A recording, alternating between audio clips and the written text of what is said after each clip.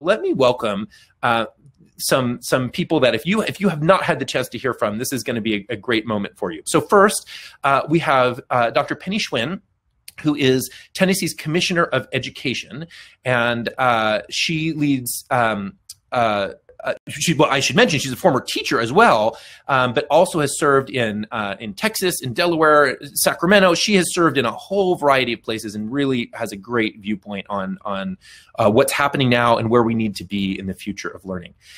Next, let's welcome Carissa Moffat Miller. Dr. Miller is the she's the CEO of CCSSO, and that, of course, is the Chief State School Officer. So she is really helping oversee and provide strategy for all of the state leaders in how to think through this crazy moment. And Chris is a great thought leader and a good friend. And then let me welcome Angelica Infante-Green, who is the commissioner of my home state of Rhode Island. We're thrilled to have Commissioner Infante-Green with us and sharing some of what she's been doing. She has been a true innovator and really leading the future of learning from Rhode Island. And then finally, last but not at all least, I want to introduce Anna Edwards. Anna will be the moderator for our conversation. She is the Chief Advocacy Officer for Whiteboard. She's actually the co-founder too of Whiteboard Advisors, which is a great group that helps think through strategy for reinventing learning and thinking about doing things in exciting new ways. So Anna, over to you. Great, thank you so much, Richard. And I think Angelica is in the process of logging back in, but we'll go ahead and get started given limited time today. Thank you to our guests for being here and sharing a little bit about that you all have responding to COVID-19 and technologies play a role. Would love to just start with kind of a quick state of Carissa, maybe start with you as an organization that is supporting every state in the country right now and their education agencies. What's the current state of affairs generally as you see it? Yeah, thanks, Anna. And it's good to be with all of you today. I appreciate the opportunity to be here. You know, we did a prep call last week or maybe the week before that. And, you know, you just think about how much has changed on the ground even since then. It is a day by day kind of look at where we're at and then adjusting from where we're at. I know that both Penny and Angelica, when she joins us, will talk to you about the health and safety of teachers and kids and how they've approached making sure that that's the case. But I think I would be remiss if we went into talking about digital learning without laying the groundwork for some of the things that we're having to get into and some of the biggest barriers to getting to digital learning in the first place. CCSSO has been very vocal and open about how much is needed to bring back an emergency connectivity fund. We just signed on with 55 other organizations for $12 billion for internet access for homes and devices for kids. It's so absolutely needed to even get to digital learning. Common Sense Media, I just want to read this to you. Common Sense Media finds that 15 to 16 million public school students and as many as 400,000 educators may not have access to broadband or to devices. And so until we address that issue, we've got to do that on a large scale. So that's our most pressing need on the ground right now. But I do want to talk about a couple of things, and I'm going to leave Tennessee and Rhode Island to the experts to talk about that. So I'll talk about a different state, and that's Mississippi. Mississippi went into this eyes wide open, what they called Mississippi Connects, and they spent $200 million to buy devices for every student and teacher in the state. And they also connected that to the teacher training, which, you know, Richard was talking about that when we came on, about the importance of the standards and what we know today about being digital learning being a huge part of what goes on. And so that was a huge push. I also want to point out that Virginia has had an online and virtual platform for a while. They used their CARES dollars to make sure that that was accessible to all of their districts to broadcast classes throughout the Commonwealth. And so those are just two examples of how we've used economies of scale, which I'll come back to in a bit. But just want to say again, we have to address the digital divide, and then also use what we know to be good about digital learning. Thanks. I think that was a really helpful way to start off with some context. And hello, how are you, Commissioner? Good to see you, Angelica. We're just getting started with the state of the state, perfect timing. And we'll get to hear kind of the state of affairs in Tennessee, and then we can go to Angelica. Sure. So, Tennessee has taken a similar approach to a lot of states. I think as soon as we had started hearing about the possibility of COVID coming, we had negotiated discounted rates for computers back in early February, late January. So we were able to negotiate kind of $180 laptops and Wi-Fi connectivity for many of our students. Really, really pleased that the governor invested so much of his CRF dollars as well. So we have about $500 million of investment into our public schools here. So that's allowed for virtually all of our students to have laptops, or at least access to that. 100,000 families who did not have access to Wi-Fi to have Wi-Fi. Now I say that, but there are places in Tennessee, our most rural communities, where that doesn't help. They actually need something different. We need to start building towers and more infrastructure so that high-speed internet becomes a public utility and not something that we are having this Band-Aid approach. And that's for many rural communities across the country, not just in Tennessee. But that's one of our biggest challenges right now. We're able to problem solve for some of our urban areas or suburban areas and some of our more connected areas, but it's a big state with a lot of gaps in service, and that's been a challenge. Now, I think, we certainly as administration have prioritized in-person learning. That has been something that's been a bedrock from day one. Our first schools were back in session in July, and all but one of our districts has offered in-person learning in the state. So there was no delay. There was no kind of, let's see how it works out. It was, school starts July 22nd for some of our districts. And we've had incredibly low case numbers and case counts since that point. But one of the things that we've also tried to do is say, there are parents who are choosing to educate their kids at home, and that has got to be an honored choice. So how do we ensure that we allow for remote options in that space? And how do we provide professional development for our educators, principals, and families to be able to access high quality instruction now, but also moving forward into what we see as the next phase of education in real earnest? And so we put out free professional development for every single teacher in the state through Trevecca. We are on our second round of that. We have free professional development for every principal in the state through UT, and that all started back in the spring, and we're on a second round of that. And then the same thing, we have a partnership with Trevecca for families and supports for them, because we do want these best practices of digital learning to be able to be integrated meaningfully into the classroom. And we're doing all of that through our hub, Tennessee Best for All Central, which is essentially, I think, to Carissa's earlier point, we developed a site that has, a year-long versions of instructional materials, content, videos, early learning, et cetera. And those have all been, I think, incredibly important investments we've made for now and then moving forward. Great, thank you. Angelica, would love to hear about the current state of affairs in Rhode Island. Sure. So we're currently in a 2-week pause as a state, meaning that almost everything else is on pause or on hold, except for schools, right? We've been pretty clear that schools have to stay open. We went virtual in March, like everyone else originally, and then the moment we went virtual, we were planning on how we were going to come back, and that's how we have been working. So, like everyone else, we saw the digital divide in many different ways, in terms of technology, in terms of internet access, in terms of all those things. But what we were committed was to getting a device in everyone's hand, and as well as not just a device, but also internet connectivity. And we used the governor's social capital. That we had her call every single one of the vendors from Verizon, from AT&T, and say, hey, we need you to give us this for free for our families. And that's what we have done. And so we have gotten to, every student has a device and every family has connectivity. Well, it may not be, sometimes we have to replace the laptops because some of them are older, the Chromebooks. So now it's not just getting in their hands, it's now getting better. Also, how many people are online, how, is it slower, all those kind of things that come into play with the digital world. But I think that, like Penny, we have also done a lot of things statewide that we were not been able to do. And we had a lot of digital training for parents, right? We realized very quickly that it wasn't just the devices, but then what do they do with the devices?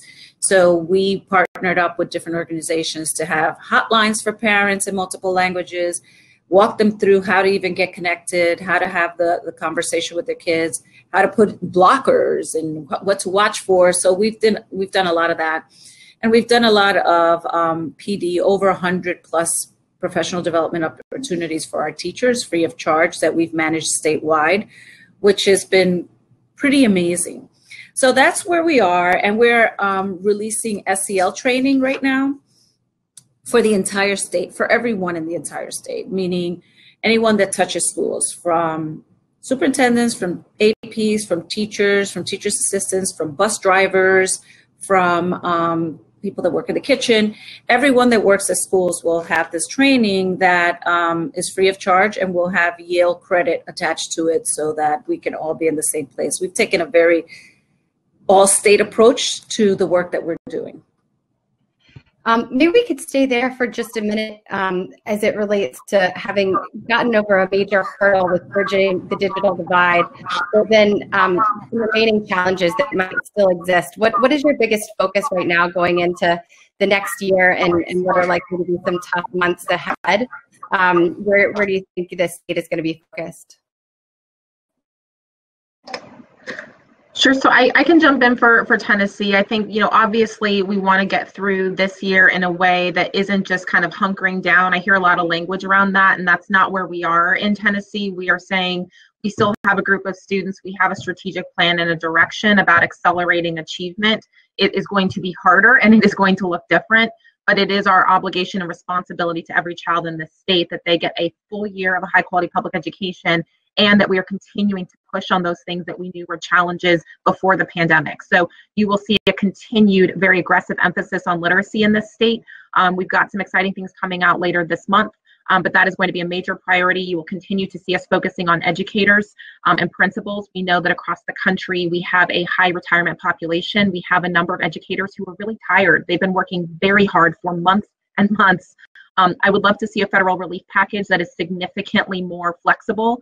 I think a lot of folks don't know, but CRF did not allow for us to pay our first responders and our teachers bonuses, and that is unconscionable. So we've got to have space where we can start to use federal dollars to support educators and invest in things that will allow us to prevent shortages, because we can get through this year and accelerate. But if folks are tired, they don't feel appreciated, and we don't have enough people because they've left the profession, I have nightmares about what that means for the future.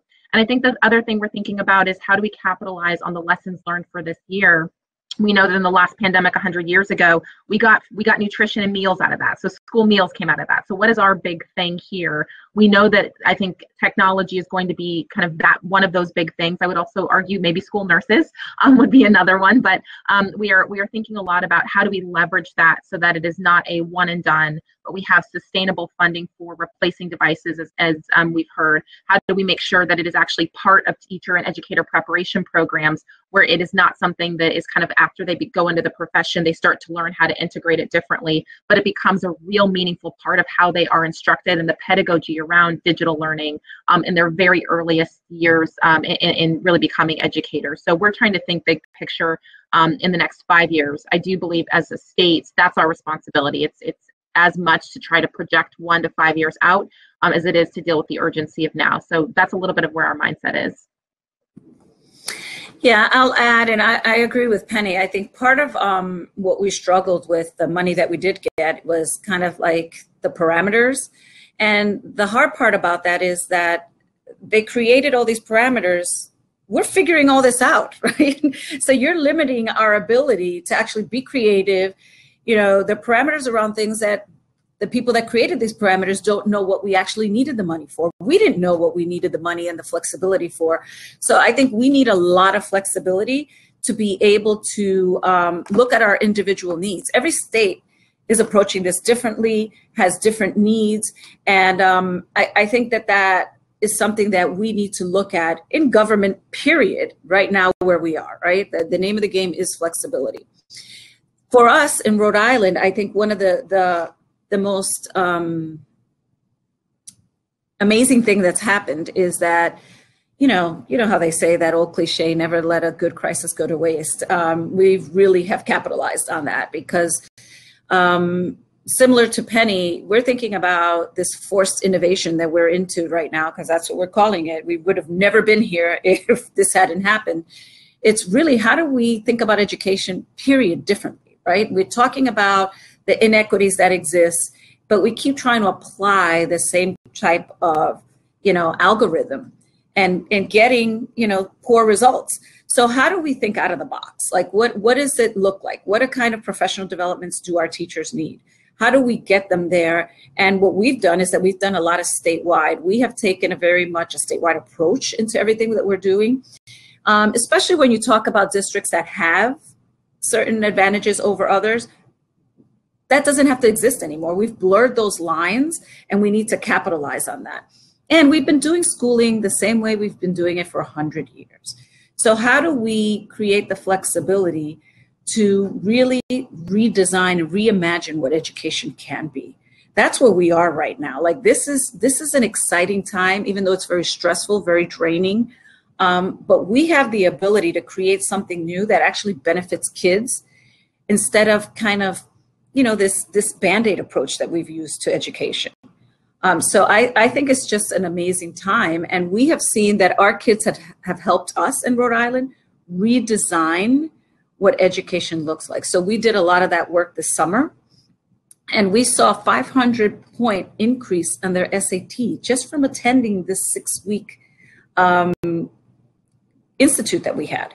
That's pretty amazing. Designed by kids, for kids, that actually has some tangible results. And we had 100% attendance, right? So I think that if we start doing things differently, we're going to see that shift. And I just want to, I want to piggyback off of something both of the leaders have said today, and that this is really an equity issue. Richard was talking when we came on about how, ISTE has been at the forefront of this, that we've had digital learning standards for a long time, but we've not had that for everybody.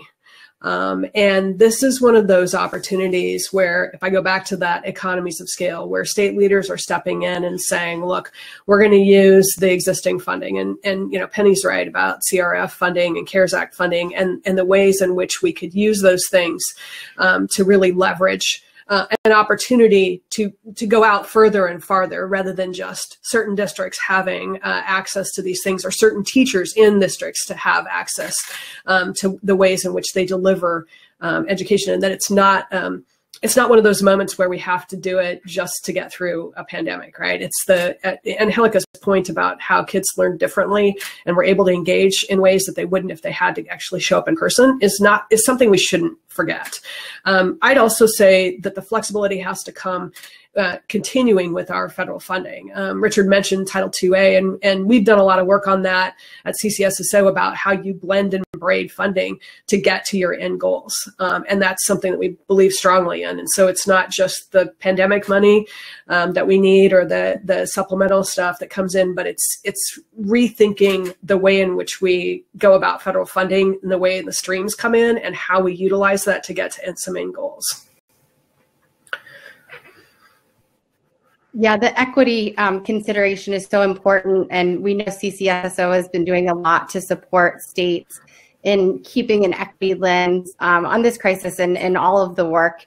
Angelica, I know in Rhode Island you have done some work with XQ on looking at equity as it relates to the COVID response, but college and career pathways generally. Would you want to think about or talk a little bit about how that's worked and how that's fit into some of your so we've been working really closely with XQ and even BAR, and really reimagining what high schools can look like. And I think that for us has been really important, especially when we start talking about the population that we serve, especially in our urban sectors. I think that one of the things that we have been really adamant about is really working with the community and having the community voice be part of that. And how does how do we talk about leading from an area of strength digitally when you have a community that this is the first time they've had access to this kind of technology, and how do we reinvent that for the community And I think that for us has been very powerful as we're looking at how we move forward as a state. And one of the things that we did is that we created a separate position to look at this statewide, not just with the XQ schools, but statewide. How do we think out of the box? What does it mean to really graduate with a Rhode Island diploma, and how are we being innovative and really pushing the agenda? I think that for a long time, like I said earlier, we've been looking at this whole 8 to 3 and then the equity issue. So we have a child, and this is all I'll say about that, that, you know, needs to work, right? So when he has construction jobs, he works, and he comes to school, and at 8 o'clock in the morning, he's asleep in the school. And why do we have to do that, right? Why? Why couldn't we have some flexibility around the needs of the actual community? We keep wanting communities to conform to our rigid standards of what we think schooling is. We're in 2020. That's not reality, right? It's just not. So I think for us, it's reinventing what high school should be across the entire state. And we've been doing a lot of that work and really looking at how the kids can be in college, getting college credit, like, you know, our networks of really blurring those lines and really making it meaningful for kids. And also, what is CTE? We want all our kids to have CTE exposure, right? And work around it. It's not one or the other, but both. So I know that I talked more than I should have here, but this is an exciting time for us. And when we start looking at equity, we just can't have one way of doing things. And that's where we're pushing ourselves really hard. And I have to tell you that our educators have cried because they have realized how much we've shortchanged kids by doing things the same way. And those people that are involved in these sessions have really changed the way that they think about high school. Penny, we'd love to hear a little bit about rural considerations as it relates to equity and the response to the pandemic. Obviously, Tennessee has a lot of rural areas. How is that? Yeah, so appreciate that question. I think that oftentimes, you know, and certainly this is nationally, when we think about equity, there are so many different lenses that we can have. And in Tennessee, you know, Governor Lee and the administration has been really focused on our rural communities. The vast majority of our counties are rural. And what we've seen in the pandemic is that it's not just about technology, although that has been one of the greatest inequities that we've seen, as I've said, about just access, certainly some funding allocations, and then certainly for Wi-Fi and connectivity, cell phone coverage. Teachers can't teach from home if they can't get Wi-Fi at their home. Our governor doesn't have Wi-Fi at his farm. So one of the things that we are also thinking about is just the other wraparound supports that we saw that were available in our urban and suburban communities that weren't available in our rural communities. So you think about nutrition programs. There aren't a ton of partners that are all consolidated in one place who can help with meal distribution for students or delivering work packets. We have issues related to natural events, mudslides that block off roads. Those are the kind of real life things where families can't leave their homes and they have to drive 15 or 20 minutes to a grocery store or to be able to pick up a work packet. That is a real consideration for a number of our families, especially as we're moving into cold weather months. And so we've been doing some work in a couple of areas. One is around access. We talk to our superintendents twice a week as a group of the whole state. We also do one-on-ones and then small regional groups to be able to understand the specific needs of the various regions across the state. As we're thinking about grant opportunities, another shift that we made was to say that when you kind of have a one-size-fits-all grant opportunity, those big districts that have grant writers on staff naturally have an advantage that our small and rural districts do not. So we've been doing equity in terms of access. We have a diverse educators network to make sure that we increase the number of educators of color, that we increase the number of educators who are from communities. We've got the largest Grow Your Own program in the country right now, with just about a third of our districts, and over 6 higher education programs, so that our rural communities who were facing some challenges are able to literally grow their own teachers in partnership. So those teachers go to become a teacher for free and get paid to do so. We're doing all of that so that our small and rural districts have the same opportunities now and in the future. And I think that one of the things that we're most proud of, Ed Trust came out with their summary of work in this space, and specifically around diversity and equity. And Tennessee was one of the top 2 ranked states in the country after just 18 months of really diligent work in here and in this space, and frankly in a state in the Deep South. It is possible, and it is really important.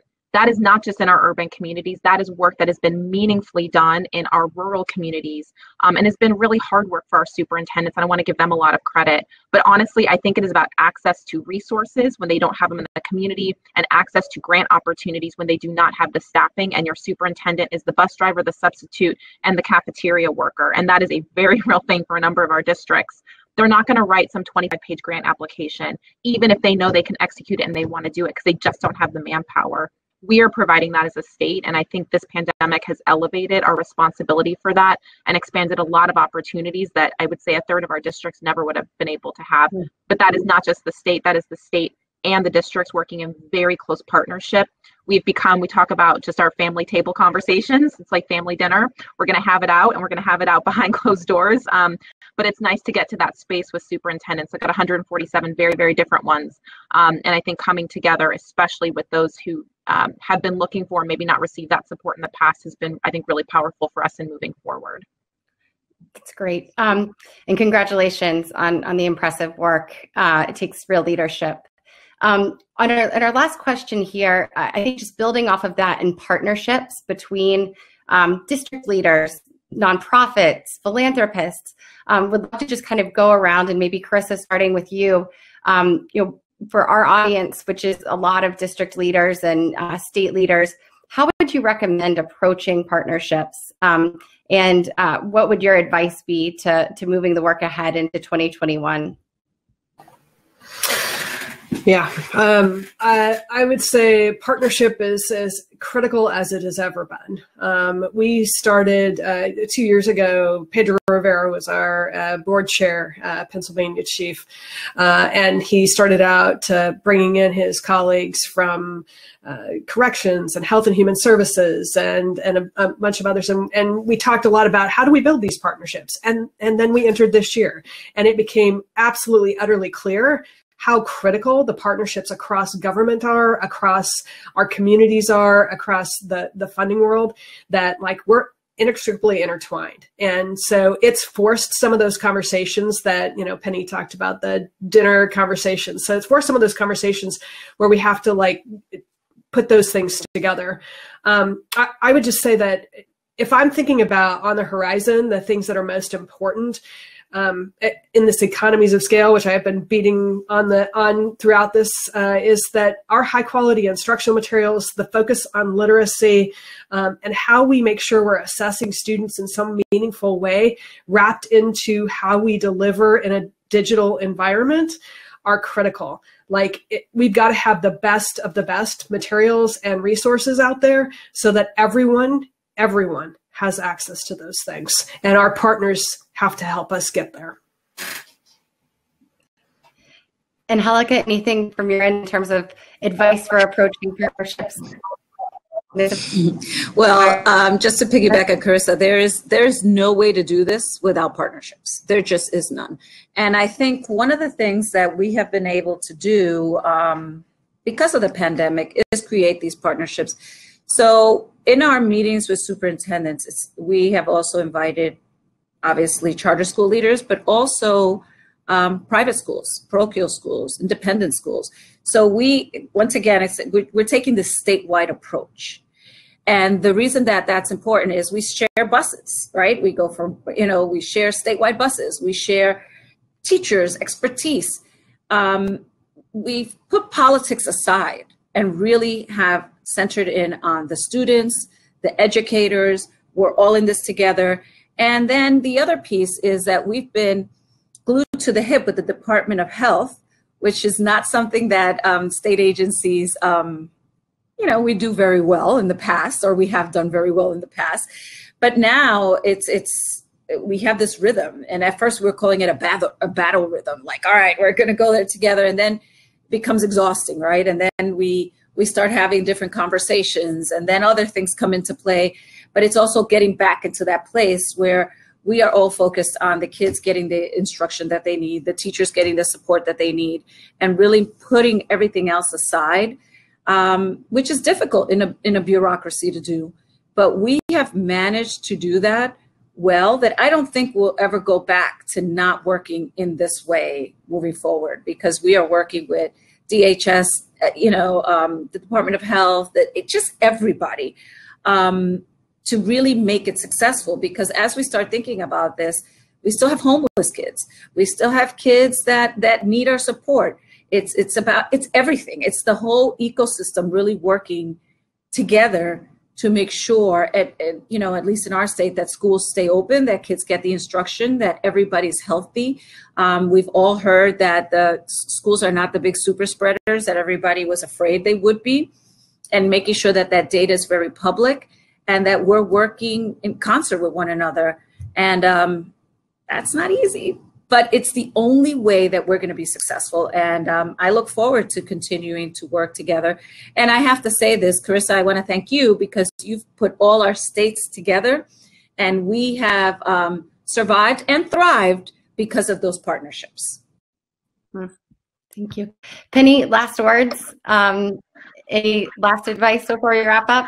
I would just echo everything that they said around partnerships, both state agencies, partners on the ground. And I will add, it's no secret for those who are out there who are on the state or on the district side, oftentimes that is not a partnership as much as it is a very interesting relationship and dynamic. And so I will say that the thing that I'm taking away, I'm in schools every single week. I think been in 50 districts since the start of the school year. It's really important to me. If people are on the ground, so am I. And I think the thing that I have come to value the most is the strength of the honesty and candor in a way that is about partnership and outcomes. And that is something that we will never, ever let go of. And something I think really great lessons learned for myself, but also I think for the team here at the department. I have a tremendous amount of respect for our superintendents, our educators, our principals, the nutrition folks, the transportation drivers, all the people on the ground. We talk about schools as kind of these monolithic beings or districts in that way, but they are filled with people who are doing incredibly important work for our kids so that our communities, our economy, and everything else is set up for the future, and our kids have the same chance as anybody else. And so I just want to make sure to say a special thank you to those folks, and that the partnerships with them is what makes this work. We are here to support that work. So, just a lot of respect for these two women as well. They are pretty phenomenal. I'm very, very lucky to work with them every day. Well, thank you to all of you for your leadership and all that you're doing right now.